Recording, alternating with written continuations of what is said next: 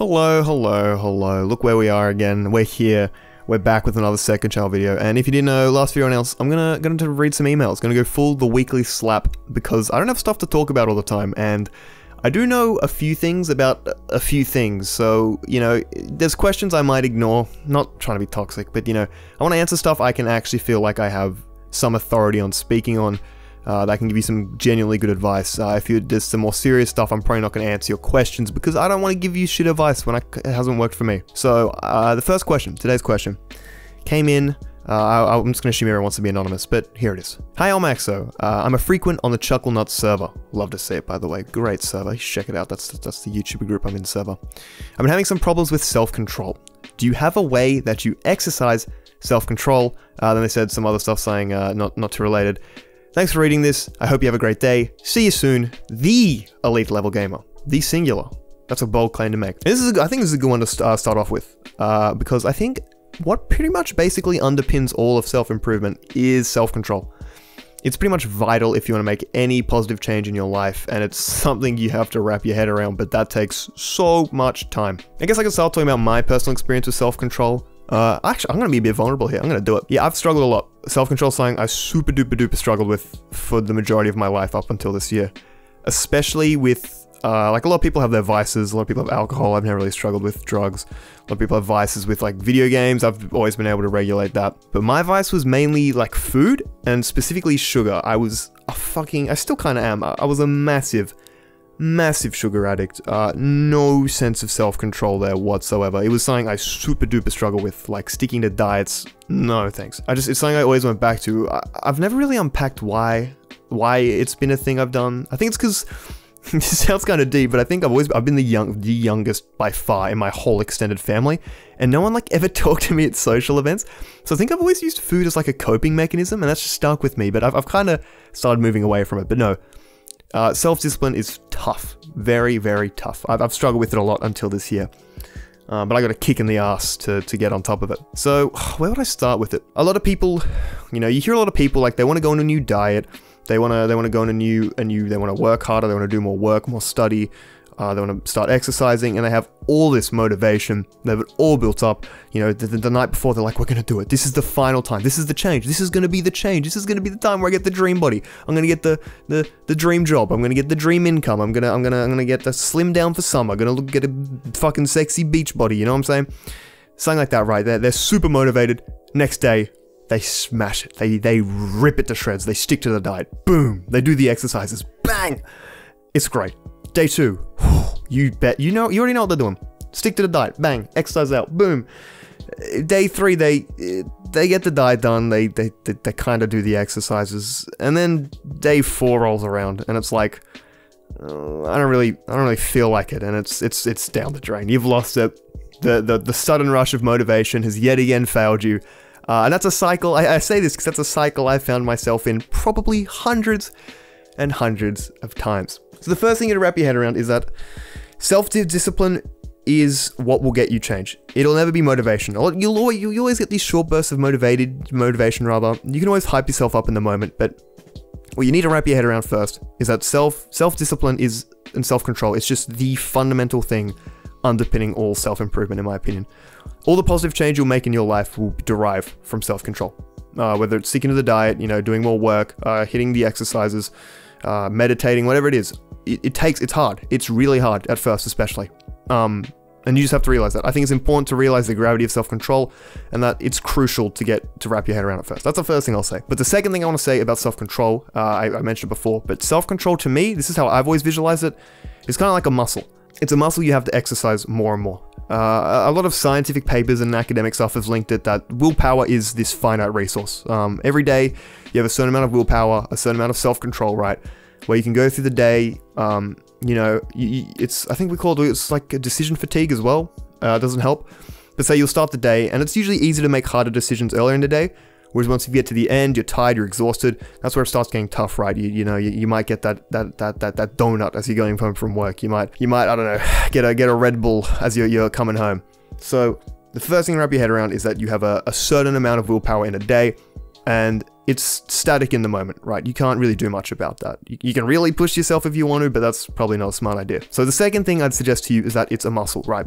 You want to be constantly depleting. Like you always want to be pushing yourself that little bit more. If you work out, you know the idea of progressive overload. And I like to think of self-control in that sense. You want to start slowly and incrementally building yourself up. You don't want to have these strict, one day you're doing something, one day you're not.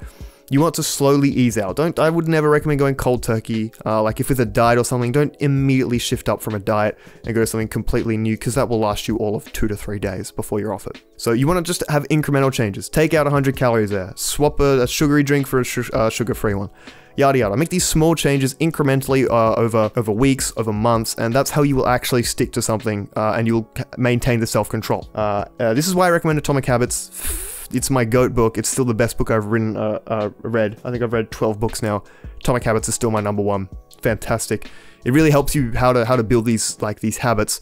You really want to start small is the big thing. You really want to start small and gradually build up on them. You don't want to do anything too drastic, because you will just shoot yourself in the foot and relapse, and that's not what we want at all. So yeah, it's a muscle, and you want to start small with it. You want these incremental, progressively overload. Push yourself just a little bit more and more every day, until like in a week later, a month later, probably months down the track, you're gonna have built these really strong habits. Whether that's, again, diet, exercise. If you just add like a 5-minute walk to your day, that's a great start. If you're struggling with weight loss, just add a walk around the block. Do that once every day, then maybe increase it a little bit more.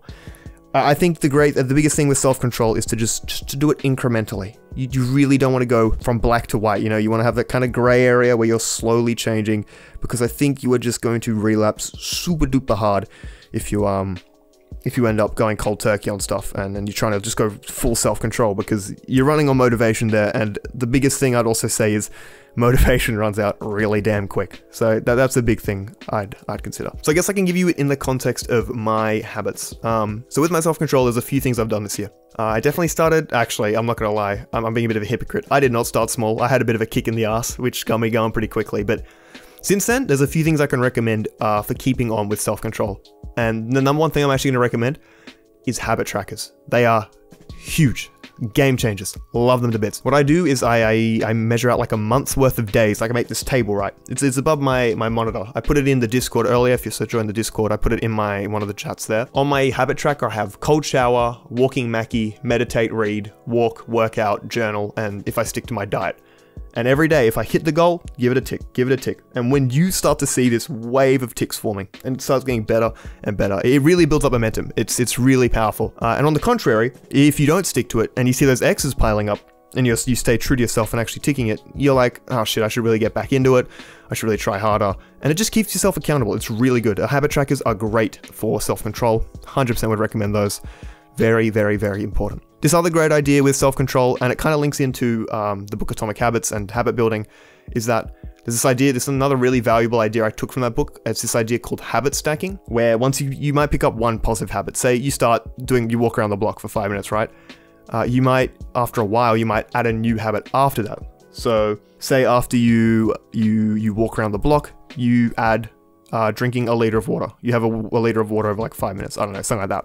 And then you get that down after a week or two. Oh, you add something else after that. Maybe that's when you read. After that, then after reading, that's when you meditate. And like over weeks or months, you start like kind of chaining your habits together, and you get this really nice flow of a day. You kind of build up this really nice routine, and it just becomes habitual. That's the main goal, I think. At that point, right, it doesn't become a matter of self-control. It becomes a matter of, it's a habit. You just do it out of instinct. It's something you know to do, which is really good, because I was talking before about this idea of self-control being you think of like a battery. It's a finite resource, right? So if you get into the habit of doing something, you're not actually exercising as much willpower to go and do something you just do, right? So you can actually save up more willpower to direct to other aspects of your life, like working. Maybe it's just something else, you know, dieting, whatever. So if you want to know my habit stack, what I do, I can actually give you my morning routine, because I think this links in with self-control. But what's basically become instinctual for me now is I get up, I have a cold shower, I walk Mackie for 40 minutes, I read for 45 minutes. No, sorry, I walk Mackie, I get home, I meditate for about 10 minutes usually, then I read for 45 minutes, and that's my my voice. That's my morning routine done. That's what I do of a morning. And it's this habit stack I just built up, and I really, really like it. It's just every morning, it's what I do. Unless I'm having a day off, like after a YouTube upload, I've just grinded the day before. I'm like, fuck it, I'm not doing that. Which is probably stupid, but yeah.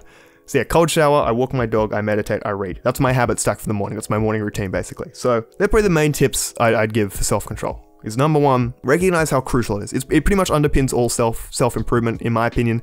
It's probably the most important thing you want to get your head around early, and just recognize that it's crucial to build self-discipline and keeping yourself accountable. The next thing I'd say is treat it like a muscle. Don't go cold turkey on things, gradually introduce things. I know people want things fast, but it's just, with something like self-discipline, this is a lifelong practice you're improving upon, so don't expect quick results.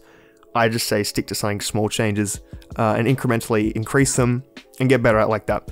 And then the last things I'd say is stuff like habit trackers, habit stacking are great for keeping yourself accountable and building up habits without even like having to exercise willpower. So yeah, self-control, it's a big, complex thing. I've really struggled with it throughout my life, and I think it's also important not to beat yourself up if you do happen to relapse, if you do happen to mess up a day. It's not the end of the world. You have tomorrow. Also it says in Atomic Habits is this idea of never skip a habit 2 days in a row. If you miss one, if you miss a workout on a day, that's okay, but do not miss it the next day, because that's when your habits completely start to crumble. So that's also a good piece of advice with self-control and habit building, I guess. So yeah, I think that's some really important stuff for exercising self-control. It's something I'm still getting better at. I still have my bad days. I still binge watch sometimes. I fuck up. It's natural. Don't try to beat yourself up too much. Especially if you're young. It's something you build up discipline. It takes a long time. It's a very long journey. And I'm very early on it too. So I'm just giving you what's worked for me. I hope that helps you a bit. Hopefully my experience can kind of relate. And yeah, that's basically what I want to talk about. So I hope that's helped. Hope that's helped you. We'll keep it at that. We'll keep it snappy. Keep it tight.